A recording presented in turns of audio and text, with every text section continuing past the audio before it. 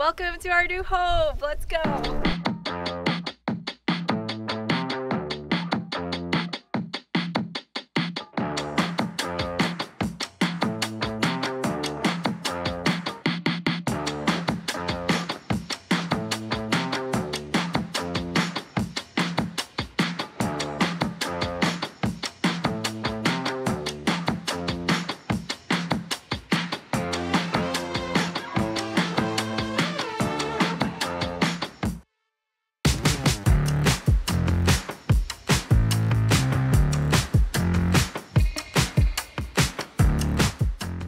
Starting off in the bedroom. Every morning, rise and shine. You're gonna get out of bed, and it is a little bit of an exercise to get in and out of the bed. This is how I get in. And as you can see, there is just a little bit of leg room. We are in the alcove of the box truck right now, and we decided to build the bed up here because this allowed us to have a permanent bed. Moritz did not want to set up the bed every single day, and now that we have everything built, I 100% agree with him. We've also got these little pouches that we've built up here, and Moritz also built a USB plug. At the bottom here is our little bookshelf where we keep our climbing books and our mushroom field guide so we don't die when we go harvest mushrooms. We have a games box in here, and our skylight adds so much light into the box truck. We added this early on in the build because we didn't have enough light in this area of the box truck, and we have to say that it was one of the best decisions that we made. Next up, we've got these drawers that we built ourselves. They're on both the left side as well as the right side. We wanted to maximize the space of the overhang of the mattress, and we couldn't find pre-built drawers that fit in these spaces, so of course we had to build them ourselves. But luckily enough, the ones that we built ourselves are like super duper sturdy. They are like full width of this space here. And this here is our bathroom. We've got a low flow shower head, a composting toilet that we built ourselves. It is true that you cannot smell what's inside the toilet when the lid is closed. When you do need to go about doing your business and open the lid, it doesn't like hit you in the face, but it definitely smells like an outhouse. So just a realistic fact about van life. We have hot water in our van that is powered by our solar, and we built our shower pan ourselves out of fiberglass and epoxy. You can catch that in our build series actually. And after you're done your business in the bathroom, it's on to the kitchen. So when you come into our van, the first thing you'll notice is probably our butcher block countertops. We need a counter space because we love cooking and we just never had counter space in our apartment, so we decided to overcompensate with our dream home here. We have IKEA cabinets underneath, and we are currently using magnets to keep them shut. They don't work. When we figure out a way to make it work, we'll let you know. In this cubby space, we wanted like easy access for stuff that we use on a regular basis, such as our knives. We like having our knives inside the knife block. Neither of us are fans of having magnetized knives like this because it just makes your space look like an armory. In the back, we've got a ceramic tile backsplash hexagonal, and we really love it. So up top here, we've got a cabinet, which is the bottom of our wardrobe cabinet. It's just an IKEA cabinet that we got secondhand from Kijiji, which is Canada's Craigslist, I guess. And right here, we're using a ball joint locking mechanism. All of our toiletries are in here for quick access. We literally just pull this bucket out and it's got everything we need for getting ready in the morning. Toothbrushes are in here as well, and just some quick access stuff that we need. For cooking, we just use a Coleman propane stove. We usually take this outside and put it on the back platform so that we don't get cooking fumes in here. When it's raining, we'll just turn on the fan as we're cooking so that all the cooking fumes get sucked out. And usually we store this underneath our couch so it doesn't take up too much space. For our switches, Moritz magicianed everything out of this little mini panel. And from here we can control the light in the shower, the water pump, the hot water tank, turning that on, kitchen lights, as well as a main switch which turns all the lights off. Right here we've got a 4.5 cubic feet dorm fridge that we got for another steal. It was $80 and Moritz modified it so that it would work with our inverter. It is just a fridge. There are fridge and freezer options, but we decided to just go with the fridge option because that is the bulk of what we eat. On this side of the house, we've got our sink, so all the plumbing is on one side of the box truck.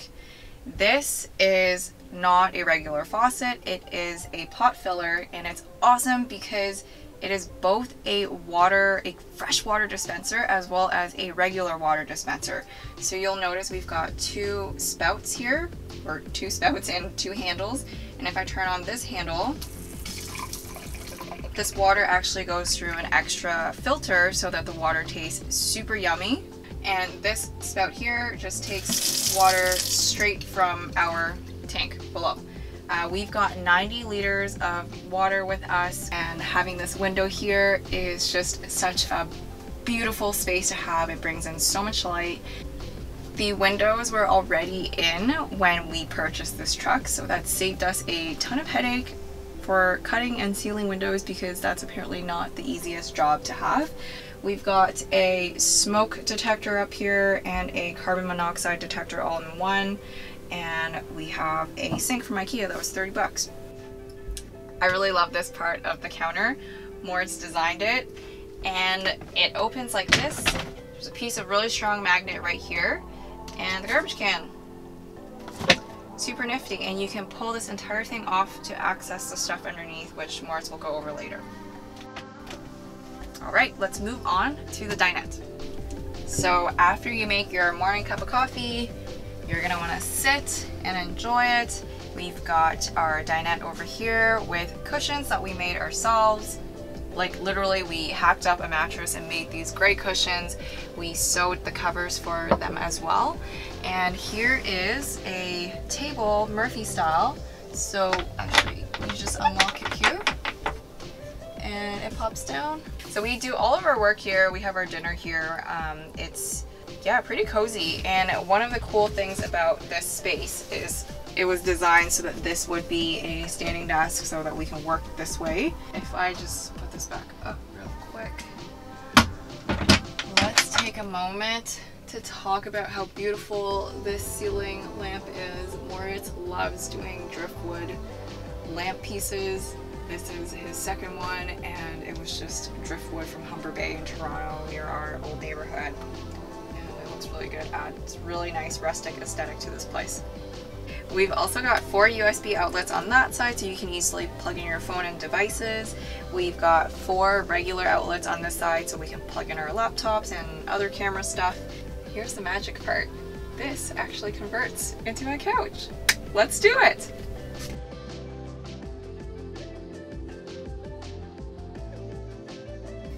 And here's our little couch. It's so comfy.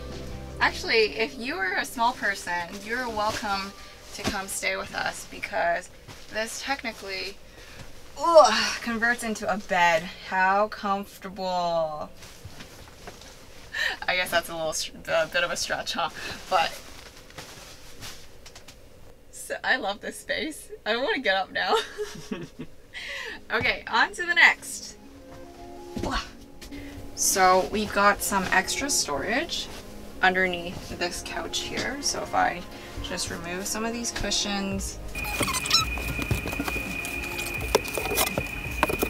we've got a massive amount of storage underneath our seats. This also opens up like this.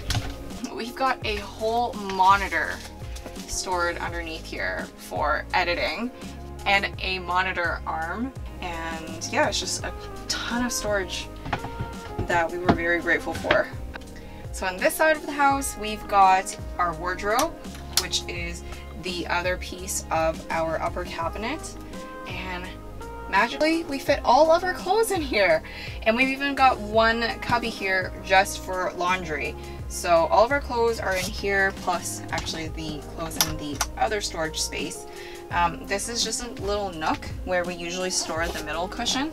So if we've got friends coming to visit, they don't have to awkwardly squeeze themselves between us and make a Mochiko sandwich. But if that's their thing, we welcome Mochiko sandwiches. We've also got our control panel for our Ava Spacia heater on this side. The heater actually came with a box truck, so all Moritz had to do was fix it up, clean it up, and it's actually connected to our main fuel tank, and it uses gasoline. So we don't have to carry an extra source of diesel or propane, which some other heaters use, and it's super duper convenient that way. So we needed a really big storage area for all of our climbing gear, and we came up with this space underneath here. It just pops off like this. It's held together with magnets, and all of our hiking, climbing packs are down here, as well as our inverter. Our plumbing goes on behind here as well, and we've also got a Wii Boost.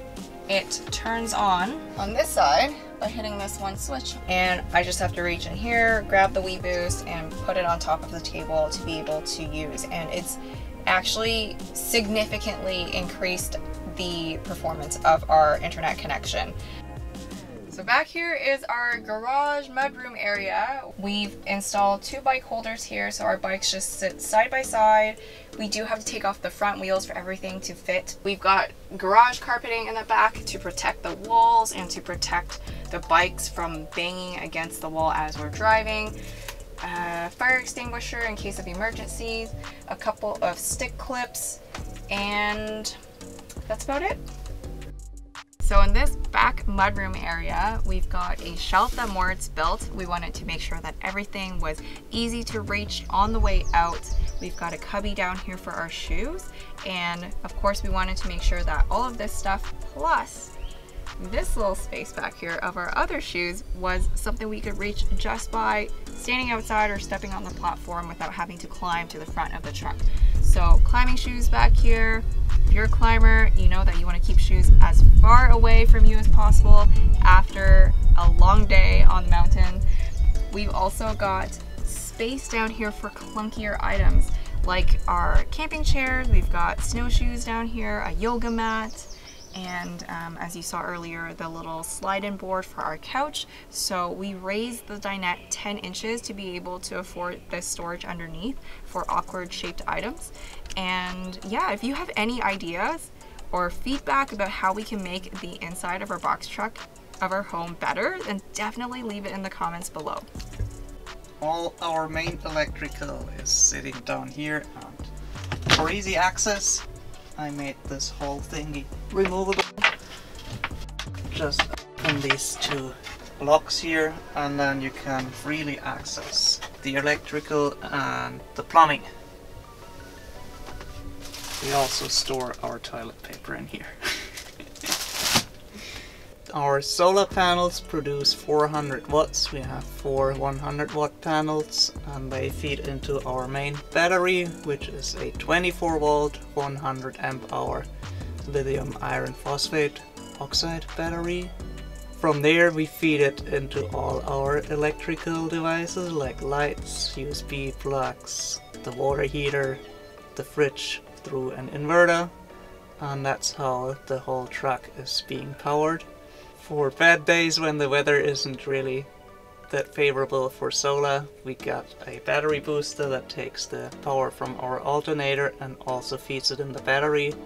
And well, it takes around about 5 to 8 hours to get a full charge, so it's rather slow. But the reason is because our car is a 12 volt car and we have a 24 volt battery. Also, what we got underneath here is our water heater. It's a 10 liter water heater, and we plugged in a 600 watt heating element. It's also running directly off the 24 volt of our battery, so we don't have any losses as compared to if we had to run it through an inverter. all our lights and the water heater, and really everything is controlled by our home automation system.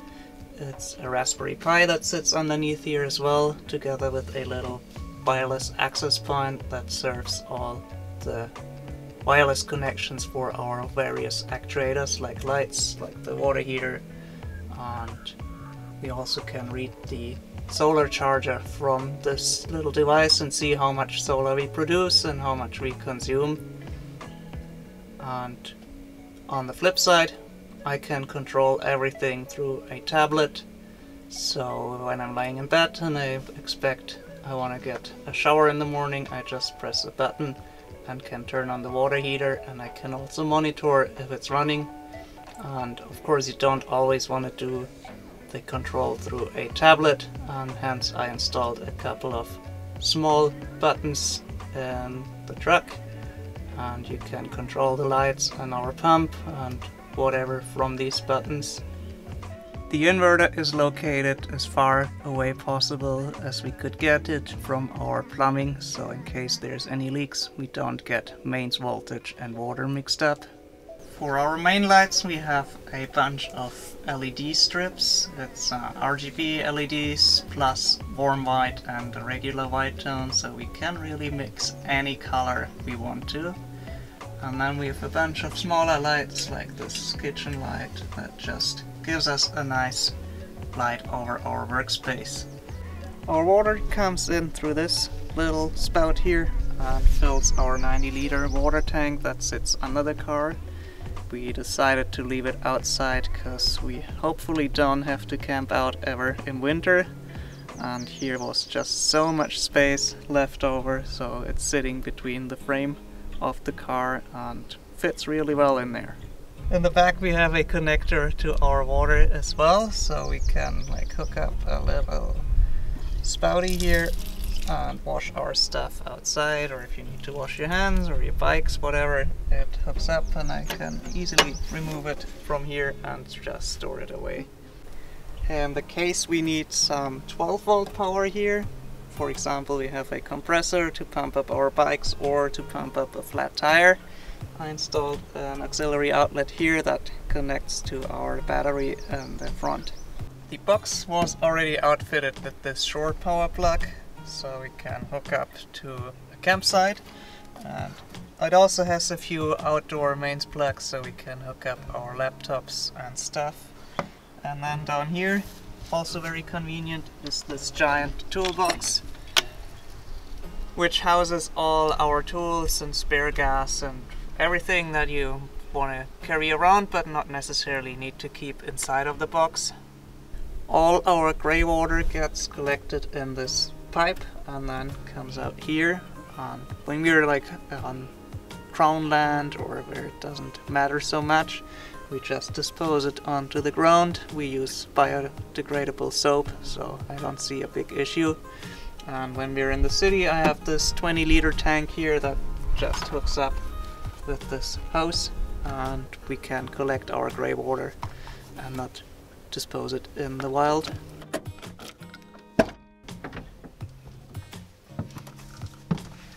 And this is our driving cab. We got ourselves a 2009 GMC Savana G3500. It's the 4.8 liter V8 gasoline engine. It eats quite some gas, so on the highway we get about 18 to 20 liters per 100 kilometers, and if we are in city traffic, 25 to 30, so this giant box is very awkward to reverse, and that's why we got a huge set of cameras, one pointing directly down on the hitch, the other one pointing back so I can see back traffic, and then even two on the side so I don't run over any cyclists. And next to it, of course, we have giant mirrors which make it finally pretty easy to reverse this thing. And here we have it. We see that the roof is scorching hot.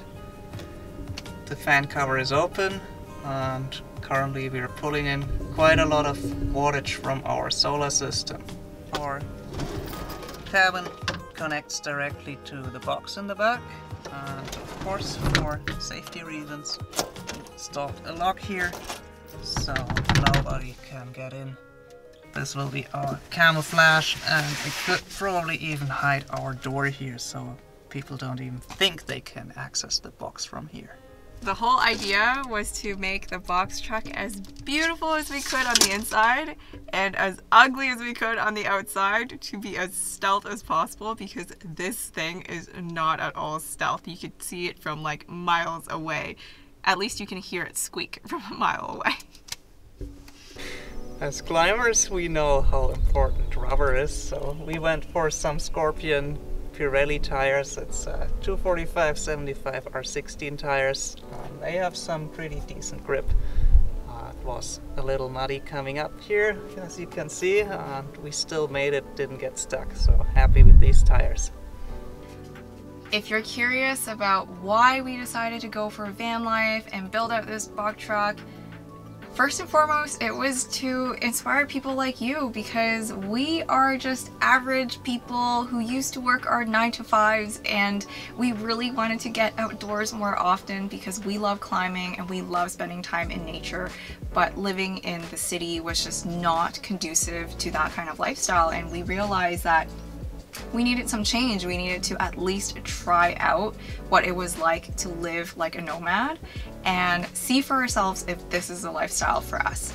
Originally, I actually wanted to build out a Sprinter van, and Moritz has something to say about that. Well, I was looking into box trucks and then we came up onto this one, and it was perfect. Like, it's fairly cheap compared to a Sprinter van. Everything in the box is square, so you don't have a lot of waste, which is also making the build out very cheap. We got this vehicle including a set of new tires for $13,000 Canadian, and then we got the building materials for another $15,000, and yeah, that totals us to 28,000 Canadian. If you consider it, how much space we get from it, Hold on, can I do something? What?